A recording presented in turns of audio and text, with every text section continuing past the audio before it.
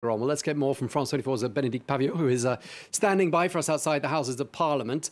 Bénédicte, from 11 candidates to 8 now, where are we in the race to replace Boris Johnson?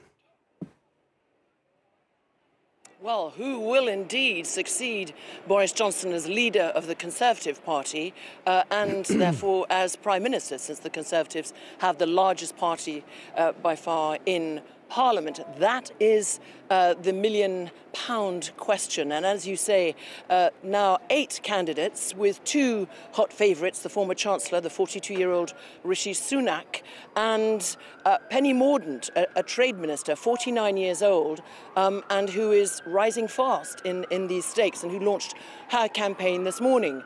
So very much the themes seem to be dominated by the cost of living, unsurprisingly, and inflation at 9.1%, set to go to 11%.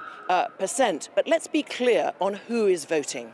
So there will be a first ballot for 2 hours today, and at 5 o'clock London time, the result of that first ballot, so who goes through amongst those 8 candidates, will be announced, and that will be by the chair, Sir Graham Brady, of the influential Tory backbench committee, the 1922 committee. And who is voting in this first phase? Well, the 358 Conservative MPs, members of Parliament, the lawmakers. There will be other ballots, and the goal is to whittle down the 8 candidates down to 2. By when? By the 21st of July. Why the 21st of July? Because that is when Parliament will no longer be sitting. It will be in recess, and MPs will go back to their constituencies, and some also will have holidays.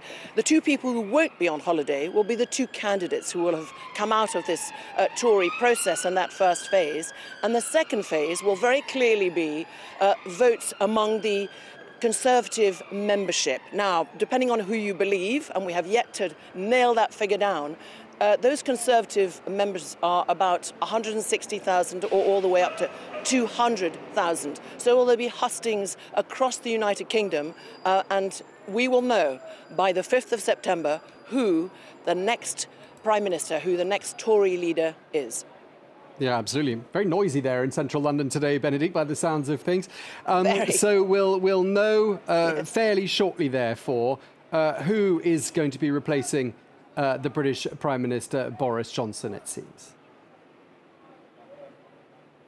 Yes, and it's an absolutely fascinating race. And what is actually extraordinary are the allegiances that are and loyalties that keep on changing. What you've got is an incredible amount of horse trading going on, some public, a lot of it not, here in the heart of Westminster. So if you see, and it seems like a car park of police vans, don't be surprised, because just to my right is actually Parliament Square, and there are all kinds of people, whether they're members of Parliament, of course, amongst them Conservatives, going into Parliament. But you've got members of the public, you've got the media, the UK, the international media. So Westminster is absolutely buzzing with public and unofficial meetings. But as I said, that first ballot, that result of that first ballot this afternoon, who will go through, who won't, and down to 2 next week.